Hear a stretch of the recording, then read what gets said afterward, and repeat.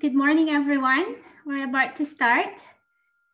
My name is Mayro Salvador, and I am the Executive Director of Pueblo Science.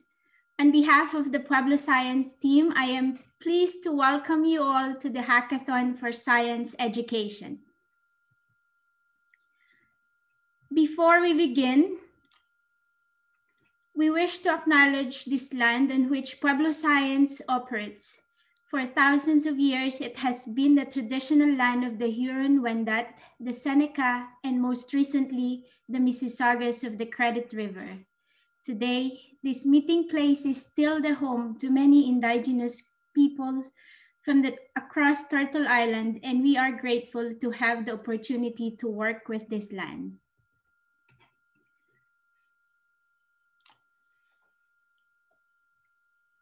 It is really nice to see so many students who are interested in helping us make this world a better place. This event is fully booked. This is the second year that Pueblo Science is hosting this event. Pueblo Science, as some of you hopefully know, is a Canadian charity with a mission to reduce poverty by advancing science education and enabling innovation in low-resource communities. We train local science teachers to incorporate hands-on STEM activities that foster scientific thinking and creative problem solving, using low-cost and locally available materials.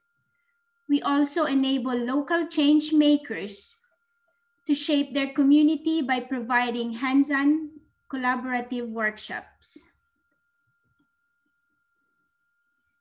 Since our founding in 2010, we have trained over 3,500 teachers and impacted over 400,000 students. And our programs have been delivered in 7 countries, including Canada, Guyana, Jamaica, Philippines, Thailand, India, and Bolivia.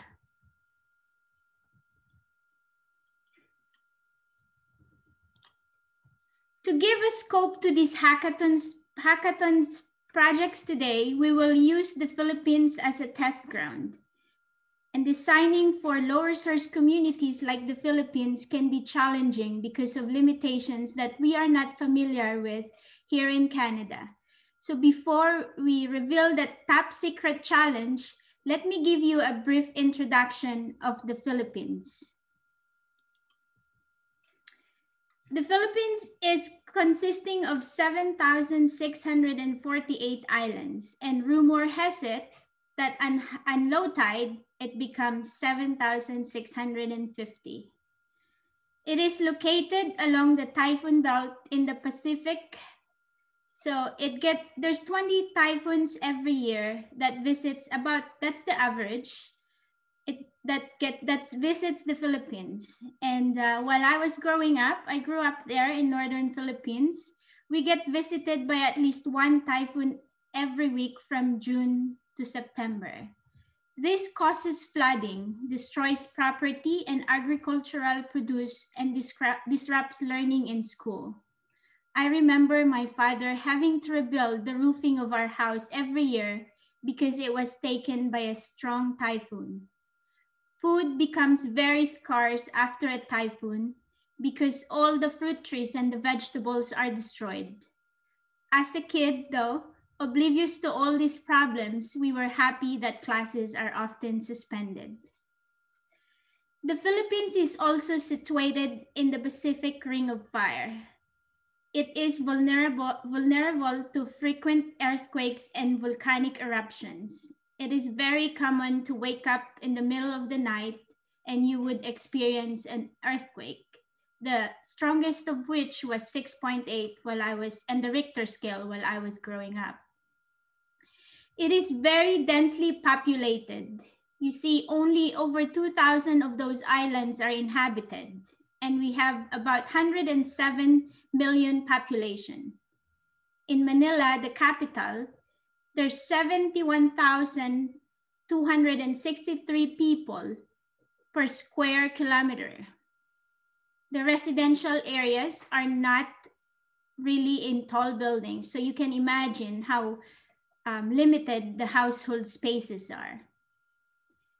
16.6% of the population live below the poverty line. The minimum wage is about $7 per day.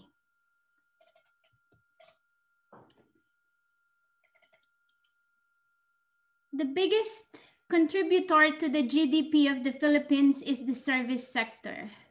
That includes business process outsourcing, tourism, and overseas remittance. There are a lot of Filipinos scattered around the world, about 25% of the population.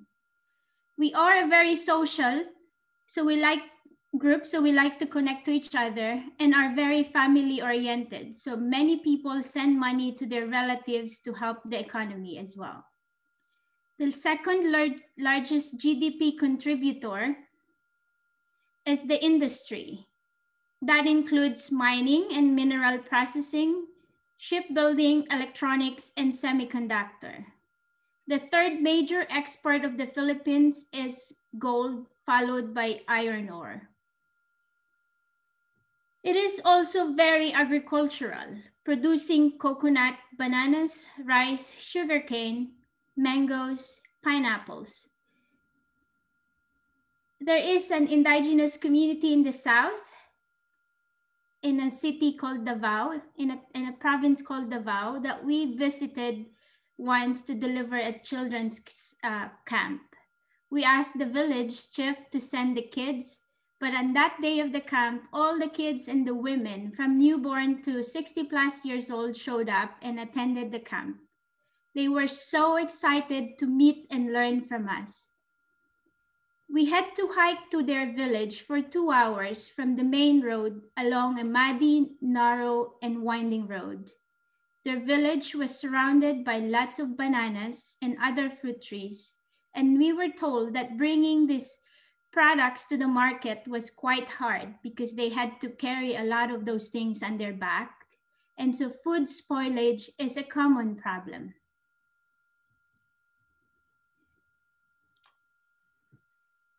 Transportation is congested.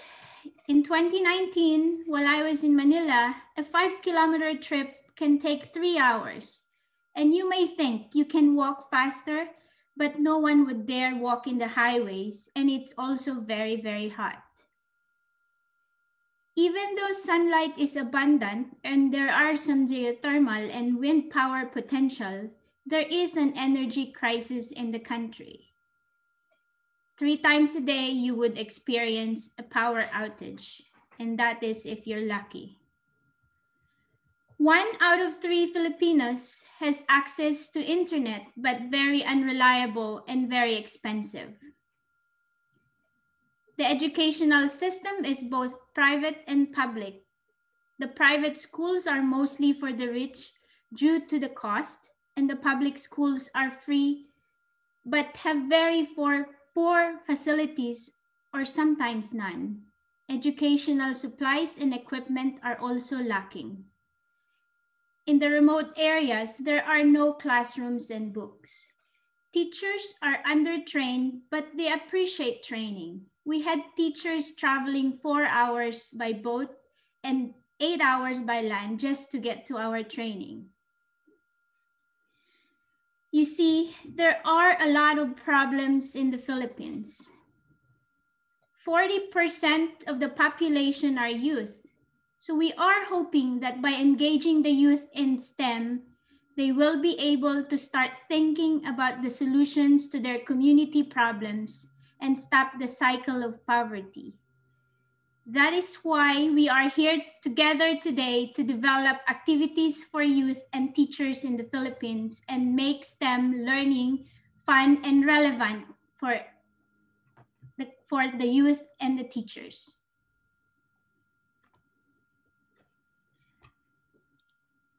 I would like to take this opportunity to thank our fantastic volunteer organizers. You will probably meet a lot of them later on, led by Angie Zhang. And we also thank our sponsors, Manulife, MBNA, and TD Insurance. Thank you all for being here. I wish you every success, and I look forward to hearing your projects.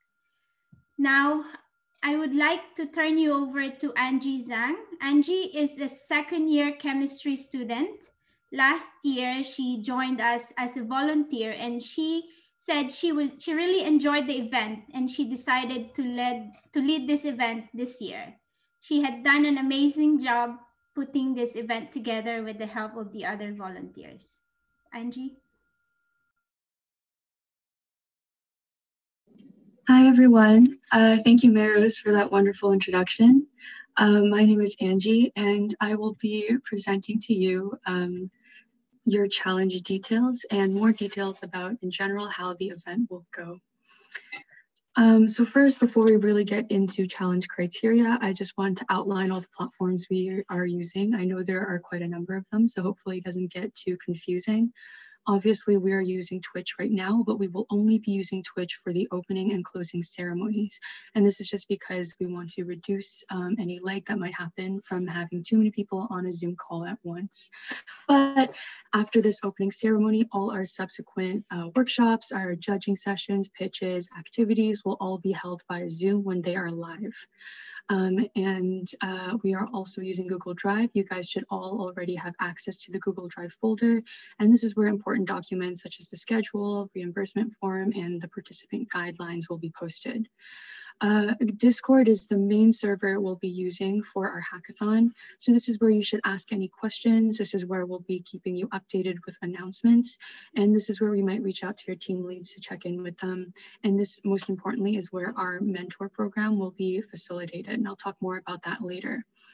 Lastly, we are using DevPost as a submission platform. So DevPost is where your final project will be uploaded, but it's also where you can post updates with your team. So this can be like blog posts, like updates and photos.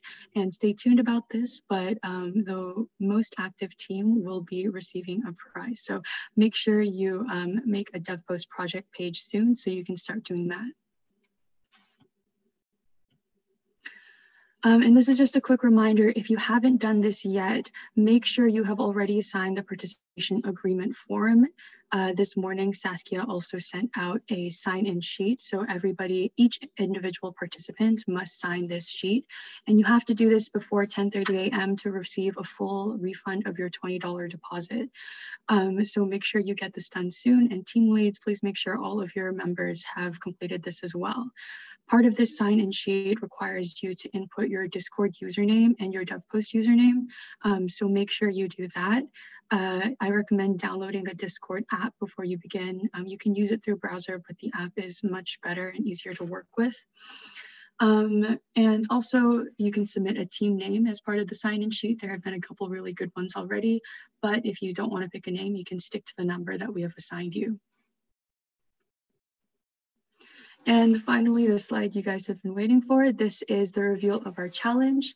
More details about this can be found in a document called Guidelines for Participants in the Google Drive. So you don't have to take screenshots of these slides or anything. Everything you need is in that document. So make sure you read that over. But your challenge throughout the hackathon is to create a sustainability themed science activity kit for high school students in the Philippines. And this kit should teach and link to one or more science or engineering concept in the Philippine science curriculum. In the curriculum, these concepts or learning goals are referred to as learning competencies. The curriculum will be uploaded in the Google Drive, so make sure you check on that and make sure your project goals adhere to those learning competencies that are listed. Your project should also clearly teach how this science or engineering concept you're demonstrating can be connected to one or more United Nations Sustainable Development Goals or SDGs, and more specifically how it is related and connected to the Philippines and the challenges they face there. So the SDGs, the Sustainable Development Goals, were adopted by the United Nations in 2015 as a universal call to action to end poverty, protect the planet, and ensure everyone enjoys peace and prosperity.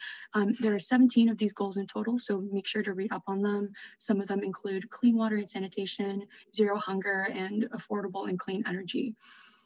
So do make sure you take a look at those goals. And then this point over here, your challenge should inspire local innovation. So what does that mean? Your project should lead students to consider what they can do locally to alleviate challenges and enhance the sustainability of their community. James will be talking after me, and he will be showing some examples of Pueblo science kits that do that. And one of our workshop leaders, Hakeem, will also be showing some examples of work that has really inspired local community members to take action and be creatively address the challenges that they face. And ultimately, this is what leads to sustainable change in a community.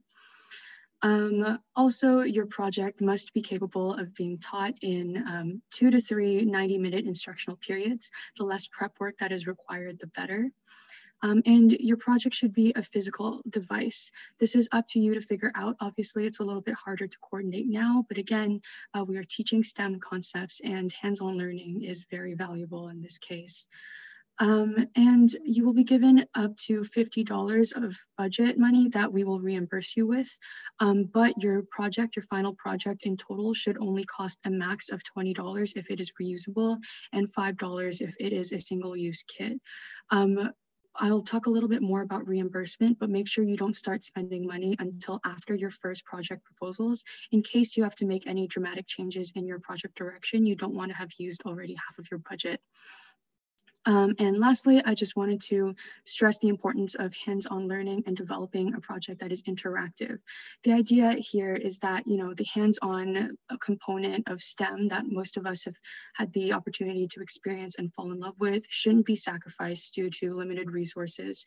So again, that's where the creativity part of this hackathon really comes in, where it's up to you to make sure that this hands-on component isn't lost just because of the limited availability of resources in these communities. And like I mentioned a little bit, you'll be reimbursed up to 50 Canadian dollars for any items you might need for your project. But again, make sure you don't start spending money right away. I would wait until your first project proposal is over. That way you don't spend your money on a project that maybe you have to discard. And for reimbursement, you have to fill out a reimbursement form. Each team should only be submitting one, and this form will be available to you in the Google Drive.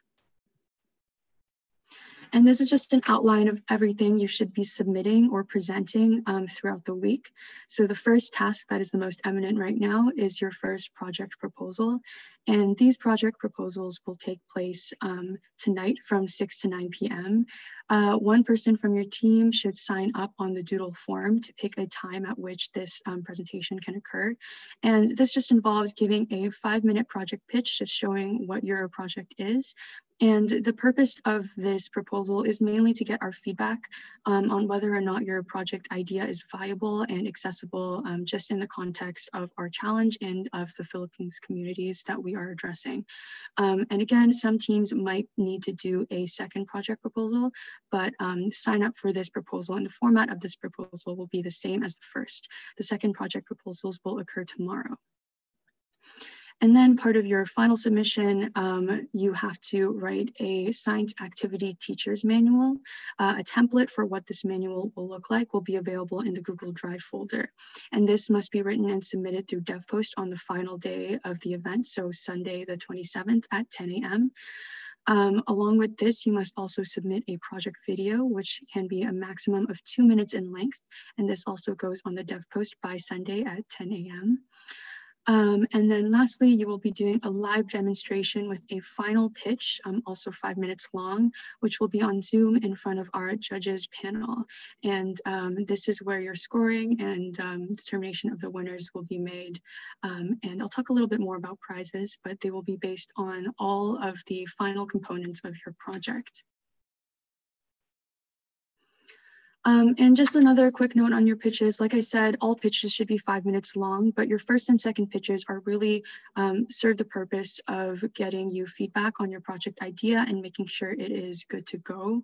Your final pitch is really what contributes to your scoring and which teams are selected as prize winners.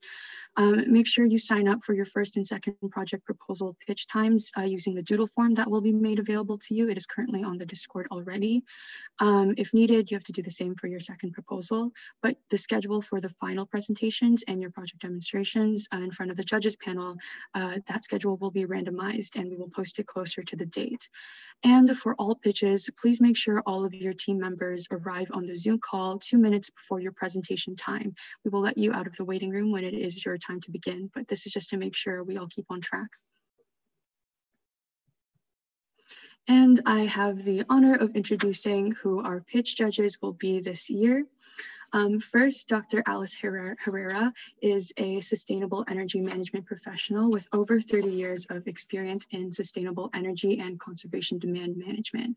In particular, she was the president of the Energy Efficiency Practitioners Association of the Philippines and was the head of the Fuels and Energy Division of the Industrial Technology Development Institute in Manila. Next, I want to introduce Dr. Ruby Sulan, who is an assistant professor at the University of Toronto in the Department of Physical and Environmental Sciences and the Department of Chemistry. Her research is on mechanomicrobiology and materials biosystems interactions. I think some of you might know what that means. And our third judge featured here is Izzy Calder, who is a partner, lawyer, and patent agent with Bearskin and Parr here in Toronto. She's a co-leader of the firm's artificial intelligence practice group and helps technology clients build patent portfolios for a wide variety of electrical, computer, and mechanical related inventions. She's a frequent speaker and supporter of the Toronto technology community, working with institutions like the Entrepreneurship Hatchery and the Impact Center at U of T. And we might be announcing a fourth judge closer to the event. If we do, you will hear more news about that person. And here is just an outline of the criteria based on which your final pitch will be judged. I obviously didn't include details here. Everything that you need to know will be in the guidelines for participants. So make sure you read that in depth so you know what our judges are looking for. But mainly make sure your materials are accessible and available to communities in the Philippines. Make sure the procedure for your activity is clear and not too convoluted. Obviously, you'll be judged on creativity, enjoyability, and also if your project fits with our sustainability theme and pertains to the Philippines. So make sure you look over all of the criteria for the judging.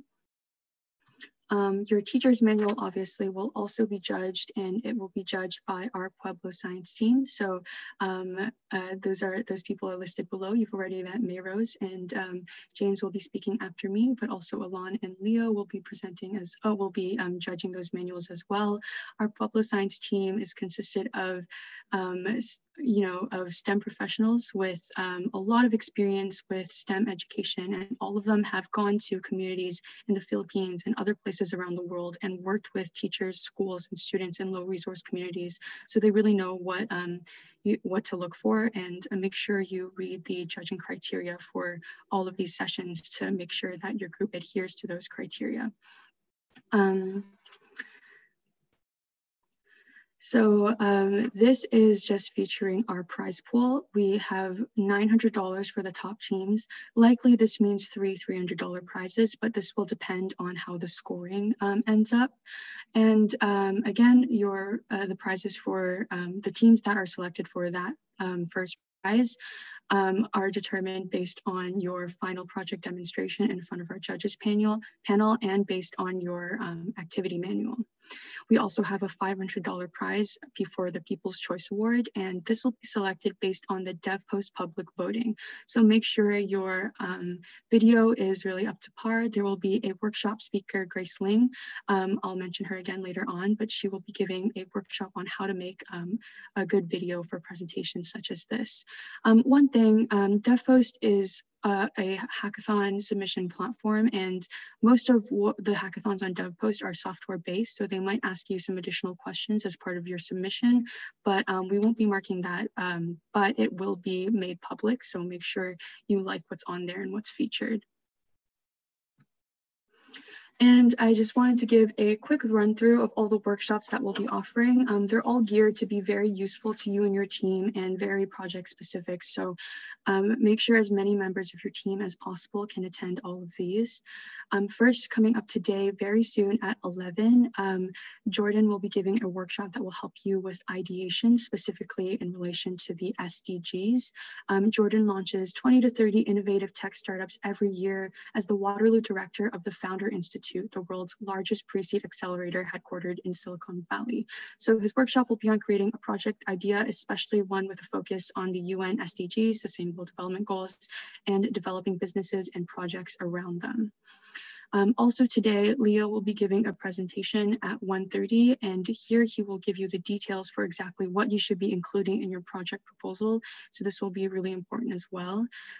Leo is a member of the Pueblo Science Board of Directors and has traveled for teacher training and outreach programs in India, the Philippines, and Guyana.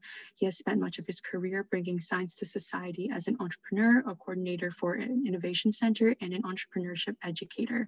So again, his workshop will be on developing a project proposal. So this will be very important for your first and second pitches. Tomorrow, Kayla Lambie, who is a teacher and curriculum developer at Hatch Coding, will be presenting as well. Her workshop's topic will be teaching computational thinking in a STEM PBL environment, and will help provide you with a different method of critical thinking, analysis, and tackling challenges such as this one. Also tomorrow, I mentioned this earlier, but Grace Ling will be giving a workshop as well. Grace Ling is a UX design intern at Electronic Arts, the founder and design lead of Design Buddies, and an admin at intern.club. She will be giving a workshop on how to effectively create a presentation and design a video. This workshop will be very helpful for creating your final 2-minute video submission. And last but not least, Zaheen will be presenting also next Saturday. Zaheen is a consultant for startups and social enterprises for the United Nations Development Program. She works with entrepreneurs to identify growth opportunities while developing the ecosystem for entrepreneurship in developing countries. She will be giving a workshop on the work she has done that will hopefully allow you to similarly inspire local innovation through your project and actions. This half-hour workshop is 2:30 next Saturday. And in addition to these workshops, we are doing a couple of fun activities. So the first one will begin tomorrow from 8 to 9 p.m. just to kind of close off the first weekend of events. And this will be a discussion-based game. We'll be playing Roses and Thorns. So this will be a nice way to meet other participants in the event and kind of hear how things are going for everyone else. The following Saturday, to open up the event at 9:30 a.m., join us over breakfast for some icebreaker games.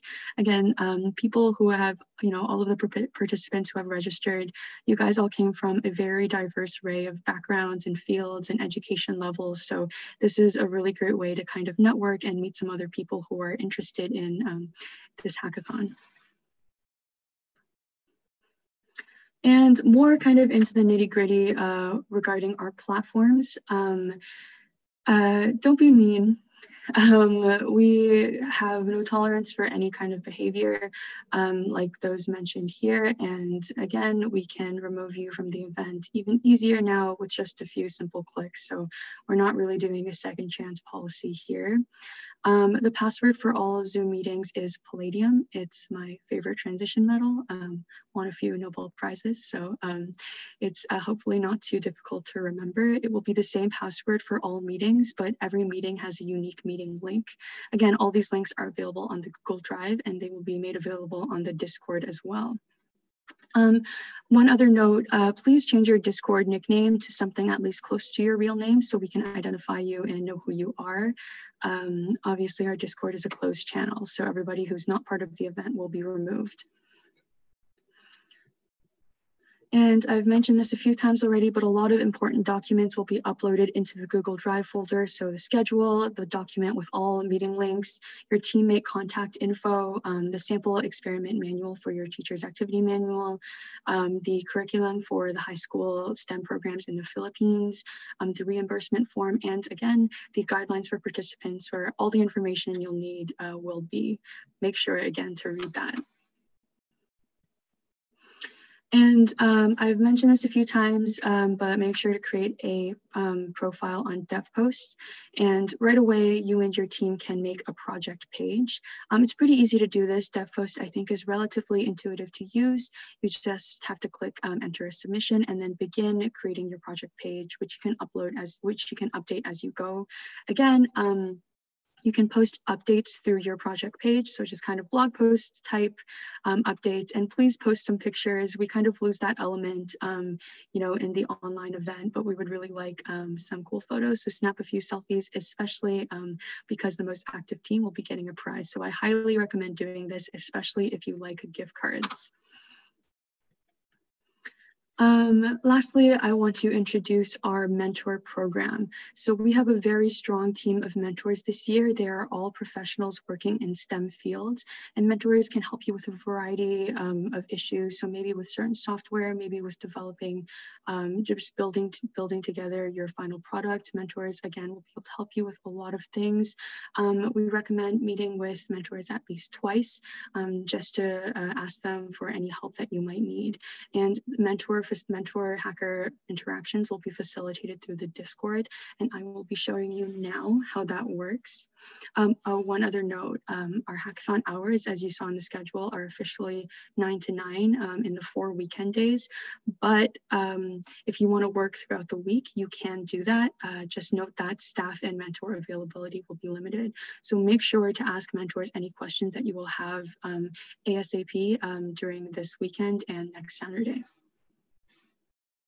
Also, one more thing, if you kind of want help with just ideation and you kind of want someone to give you the green light regarding the direction that your team seems to be heading, you can tag @SuperMentor, and this will link you to one of our Pueblo Science team members who will be able to kind of guide you in the right direction if you wanted some guidance before your first project proposal pitches. Again, those start tonight at 6. And again, please add yourself to the Discord if you haven't already. I think most people have. There is a lot of instructions there on how to do it, but I will do a live demo now.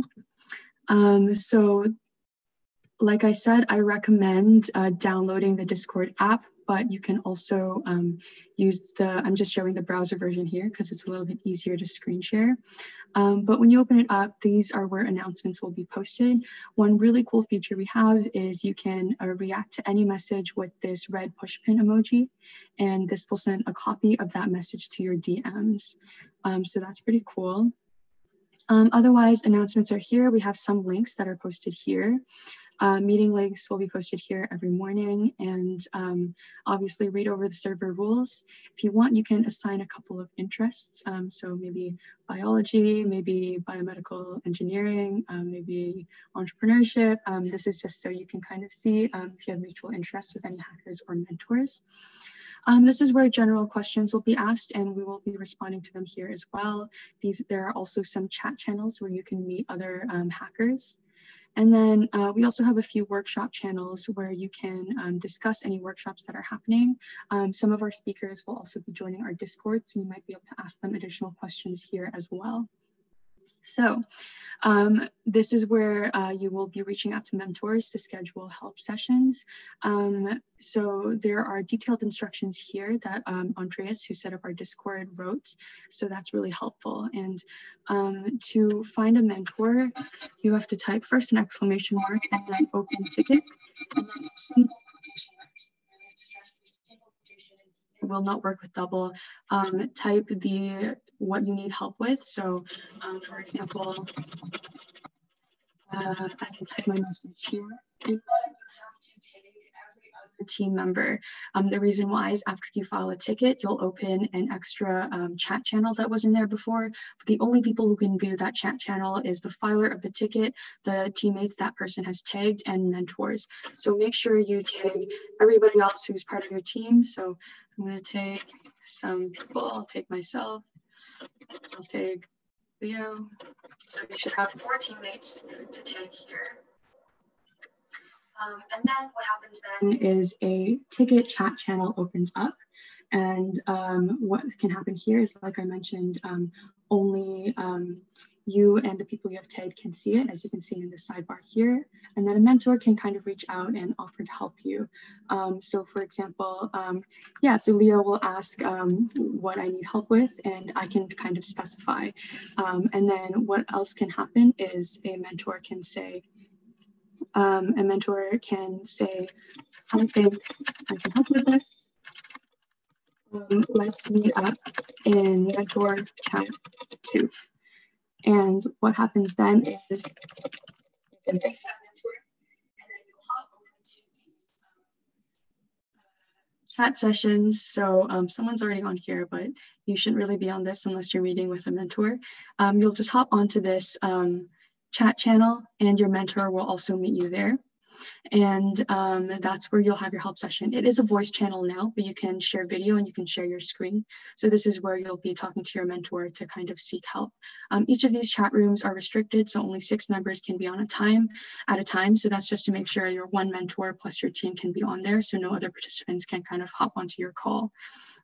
And so I just wanted to stress again, the actual facilitation of mentor help should be given out through the voice channels and not really through this chat. This chat really is just a directory for mentors to ask you more about what kind of help you need. That way the correct mentor with the right background experience can identify you and then arrange to meet in one of the voice channels. Once you're done, you should close this chat channel just to make sure your Discord doesn't get too crowded. Note that when you close it, you won't get a copy of anything, so make sure to save any messages you want.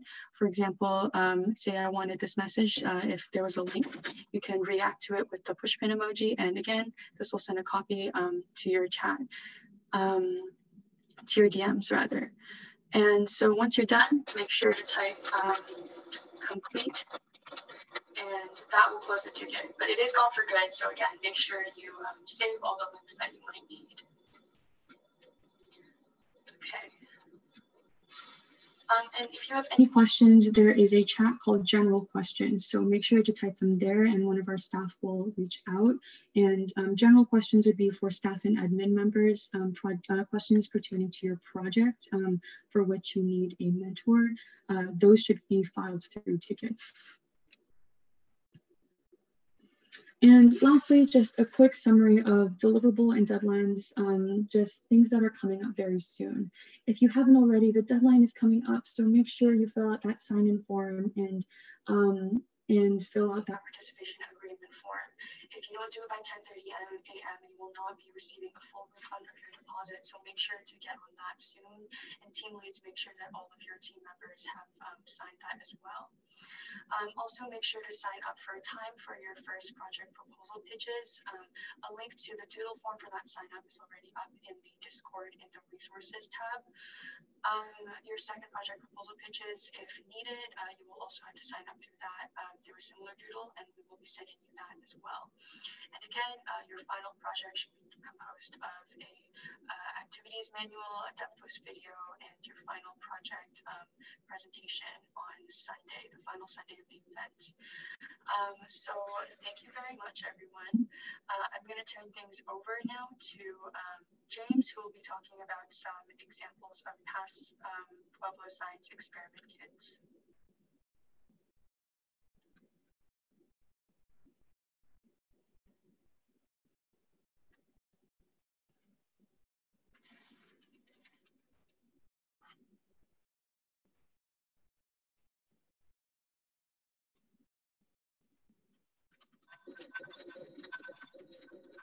Hello, everyone. Okay, so I'll start. So my name is James Lee, and I'm a Pueblo Science. I've been a Pueblo Science volunteer since 2012. And so today I'm going to talk to you about a few Pueblo Science kits. And so actually, I've been involved in the RISE program that's held in the Philippines. And also my role has been to help assemble the training manuals that contain the kits that we use when we go over to do the training sessions.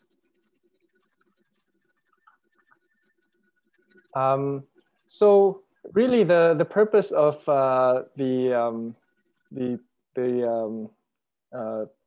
this talk today would be to give you inspiration for your own experiment or kit that you're creating during the hackathon, and as well to go over the concepts covered and how the kits that we created convey these concepts, and to give you an idea about the different types of low-cost materials that we use. As well, how we use each of the kits within the context of a RISE program workshop, and even more importantly, how it was used beyond the RISE program workshop. So the first one that we'll start with is the robotic brush. And so the robotic brush, as you can see from the image, is, it kind of looks like a race car powered by a battery and a motor. But instead of wheels, it's just, sitting on brush bristles. And in terms of materials, you can see just from the pictures here, how common the materials are: DC motor, batteries and battery holder, a brush, an eraser, an optional on-off switch, and of course, scissor, glue gun, and tape. And so this clip here kind of just shows you the robo brush in action. And I guess it's the eraser that's kind of vibrating because it's attached to the motor that is allowing the car to move, the robo brush to move. And in terms of what the concepts are taught, of course, we can talk about electricity. We can talk about, DC motors and even how a DC motor operates. So that gets into electromagnetism, even Ampere's law and torque. And in terms of, the curriculum, what I've presented on the right side is actually from the Caribbean curriculum. So when we go to Jamaica and Guyana, we'd like to help the teacher out by telling them exactly what part in their curriculum our experiments or kits apply. So in this particular case, it's the electricity and magnetism modules. Also, I'd like to just maybe in this talk, I also want to spend a bit of time talking about how it's implemented in the RISE program. And what I mean by that is, the activity where we go over to, let's say, places like Philippines and Guyana and Jamaica and teach the teachers the kits that we've developed. And as mentioned earlier, so we try to teach in 90-minute sessions, and usually we hold 5 or 6 sessions throughout 2 or 3 days to do this. And for something like the Robo Brush, it looks like it's fairly easy to assemble, and so we may not need, so it might, 90 minutes might be a long time for that session. So we tend to combine smaller kits and multiple smaller kits into one. Into one session. So for example, you can have an electricity theme by combining the Robo Brush with something like a pinwheel and motor lighting up an LED, or you can have a robotics theme by building different robots and to go with the robotic brush. And just for something fun at the end of the workshop, we like to take something from each of the sessions that they just attended and try to integrate them into a science relay race. So for example, something like the Robo Brush would be, the obvious thing you can do with it is, try to race it along a track. And so this is in the RISE program in the Philippines, where they're racing their Robo Brushes.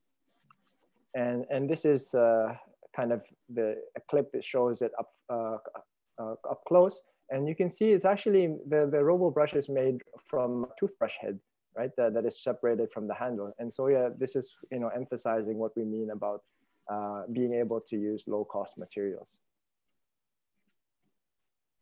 The next few slides just kind of takes you into how the sessions work, the RISE program works. And so of course we have volunteer instructors that come over from Canada, let's say, and to teach. And this one is in RISE in Jamaica.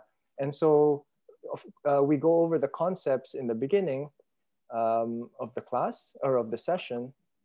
Sometimes, not all the, sometimes we can't bring that many people over. So we do work with local instructors. So for example, RISA in Philippines help us out sort of on the ground.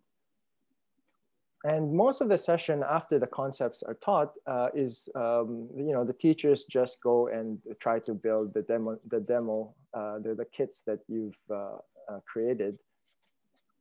And then the instructors would then go around and give assistance, right? And so this kind of all happens within a 90-minute sessions, right? So the previous slide was in Philippines. This is in Jamaica with a local instructor who actually works for IBM, the local IBM. I mentioned, so yeah, that just gives you a bit of context. So another kit that I've mentioned earlier was the pinwheel generator. So lighting up an LED using a pinwheel and a motor.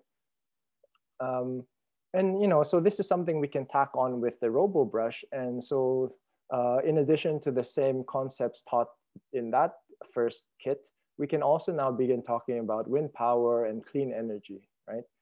Again, listed on the right side is the curriculum relevance specifically for the Caribbean curriculum. Same thing, giving you an idea about the materials. We have a cheap LED, push pins, and acetate sheet or transparencies, or even cardstock can be used to make the pinwheel portion of the experiment.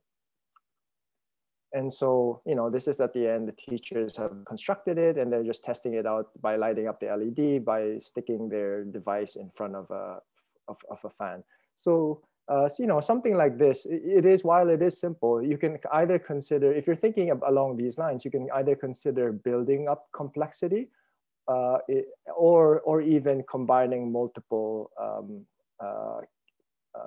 smaller units into a full teaching session, right? Another thing we've done is to teach water purification by having the teachers in the workshop build water filters. And so you can talk about the aquatic ecosystem. So this is more into their environmental science theme. So you can talk about the aquatic ecosystem, the importance of clean water, and for specific example, let's say the charcoal filter. Then you can begin really talking about organic molecules, organic contaminants, such as pesticides as well, right? So materials-wise, water bottle or paper cup, coffee filter, or like something like a cheesecloth, food coloring. And so for a physical filter, we can use gravel and sand combination. And for a charcoal filter, we ask them to get charcoal. But the other thing as well is, if it's charcoal is not easy to purchase, we then give instructions where they can, let's say, burn rice husk or coconut shells in order for them to create the charcoal. And so this is the finished product. On the left picture, you can see this teacher has created using different sizes of rocks and sand, and so she can filter muddy water with that as the experiment. And on the right side with the charcoal filter, then we have a water that's been colored with food dye, and so you can teach about adsorption of the dye molecule by the charcoal. Right. So those are two kind of quick examples. So the next two, or the last two experiments that I wanted to cover are actually two of our most popular ones. So I wanted to present them even just for that purpose. But the other thing is actually the next two example kits really kind of hammer home what we really aim to do, which is to inspire local innovation and to build something for the community. So something beyond just the teaching sessions. And so the first one here is the learning about fluid power by building a robotic arm. And as you can see from the image, it's basically a crane where the scoop can kind of open and close. The arm can raise and lower, and then there's also a base that it can rotate. And all of these are being actuated by this syringe, water in a syringe and tubing, right? And so here, yeah, so in terms of the curriculum, this is really like a full mechanics, all right? So, force, whether it's about forces or dynamics or statics. So you can talk about pressure, hydraulics, even the different types of motions and the different types of machines, right? And material-wise, it's actually very simple. I just mentioned we have syringe and tubing, as well as and cardboard, and that's really and tape, I guess, and that's really all they need. But what's important here is they're basically building a model crane, and so in terms of the instruction manual, what we had to provide them was essentially cutout templates that they can take from their manual or print out. Tape onto the cardboard and trace it out, right, or cut it out. And so if this is something that you're thinking of building, then yes, you'd have to provide, accurate size templates, let's say that fit on US leather or A4 paper, those kind of considerations. And so these are actually high school students from Guyana, and so they've built the crane or the robo arm for themselves. So within the RISE program, again, it's taught in a 90-minute session, but as you can tell from all of that templates, that there's really a lot of steps. And so it's usually a standalone activity. So this can easily fill in the whole 90-minute session. But that's okay, because with all the concepts that you can cover as well, and this would be a great, this is okay both in terms of the complexity of the assembly, but also in the complexity or the concepts to stand by itself. And again, the Pueblo instructors would just go around and helping the students, the teachers, the attendees with the experiment, with the assembly. And so these are just more images from our RISE program workshops. And so this is kind of the finished products. Now, in terms of integration into the science relay that I mentioned earlier, so the nice thing about this one, so what you can do is you can kind of try to pick up marshmallows from a race to pick up marshmallows and place them into a cup. And so the images here just show the science relay race in action. And you can see this is kind of in an outdoor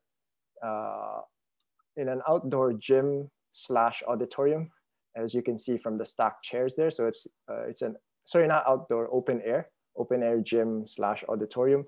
And the clusters there are each station of the science race, the relay race.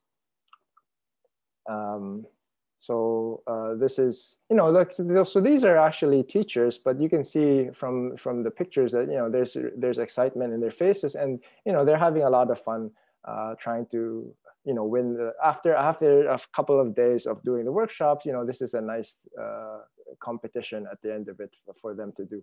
And so this is again in Guyana, but doing the same robo arm station of the relay race. And the last experiment I wanted to cover is the ice cream making. And this one is nice, of course, because they also get to eat the ice cream that they made. And so this is always fun for the teachers. In terms of the curriculum, you can go from just basic chemistry, talking about mixtures, phase changes, colligative properties, and you can also even go into food chemistry. So talking about, the role of stabilizers, tastes and textures. And so there's kind of a, again, this is a very complete kit, because there's a lot of concepts to cover. And you can even begin doing scientific investigation, where you can ask questions like, how can you make the ice cream more smooth? How can you decrease the size of the ice crystals that form, things like that, right? In terms of materials, of course, we have ice, a salt, a plastic bag, a canister, newspaper, and even the food ingredients. So just wanted to note here, even the food ingredients. So they end up using, cream condensed and evaporated milk, but these are all in gelatin, and these are all canned or shelf stable, right? So just keep in mind that when we're doing the sessions, the workshops, that if you're trying to teach 100 teachers, they really won't have fridges for fridge space or even a fridge to hold ingredients for 100 teachers. So things like that. You should consider in terms of the materials. And so they put they put the food ingredients into the bag and the bag into the canister with ice and salt, packed in ice and salt, and wrap it with newspaper. And so that takes care of the freezing part. But now in terms of doing the churning, so because we don't have, again, we don't have access to blenders and mixers. And so what they basically do is they kind of toss the canister that they just created to do the churning, right? That's the ice cream churn part. And so these are clips from both Philippines and Guyana, and they're kind of having fun doing everything outdoors, either rolling on or tossing the ice cream around. And then as well eating it at the end, right? Which is always nice. And last thing I wanted to mention, so we want, outside of the session, we want the RISE program. We also want to ensure that they, what impact we're creating beyond just the RISE workshop. And so one anecdote I'd like to give is a science teacher named Christina from Davao in Philippines, took our workshop in 2012. So this is her with the red arrow, and on the left side. And on the right side, you can see that pictures of her in her own classroom implementing the program, our demonstrations itself, right? And so that's always nice to see. But one step beyond that is what the students that they've taught actually do with the Pueblo Science kits. And so one nice success story that we've seen is a lot of them use what they learn and enter them into science fair. So for example, the fluid power or the robo arm, we've heard of one student, actually one of Christina's students, created something that can pick up a rice with it, so like a rice scooper for their project. And these images here are from almost like a hydraulic science fair event. And you can see from this image of the hydrozer, which is, I suppose, a hydraulic bulldozer, there are now, instead of having 3 degrees of movement, the students have like 12 syringes there. So there's probably, I don't know how many moving parts there are in these, in what they've created. So, they've built upon what we've given them and improved upon it and used it in science fairs. And another success story that we like is same student of Christina's, or same teacher, I mean, Christina, one of her students ended up using the ice cream kit and started making and selling ice cream in their neighborhood or to their neighbors. And so this even becomes a form of livelihood for the students. And so, these examples here, you really just show how we can inspire local innovation, and also for the students themselves to even be able to build something extra for their community. And so, I'll end here by kind of reposting the takeaway message that I put in at the beginning. But really, the next step here is, it's your turn, and we're all excited to see the kind of kits and experiments that you guys will create during this hackathon. Thank you very much. Thank you so much, James. So I'm going to close things off now. And so hacking has officially begun. It looks like everybody has signed the participation agreement form, which is great. Make sure you all also sign in through the sign in form. I have just reposted this on the Discord. You need to complete this form also by 10:30. So you have 1 more minute to do this. If you are a few minutes late, we might be lenient, but please do this ASAP. I think there's only a handful of people who have yet to do this. Besides that, look out for our first workshop with Jordan on ideation, and that will begin at 11.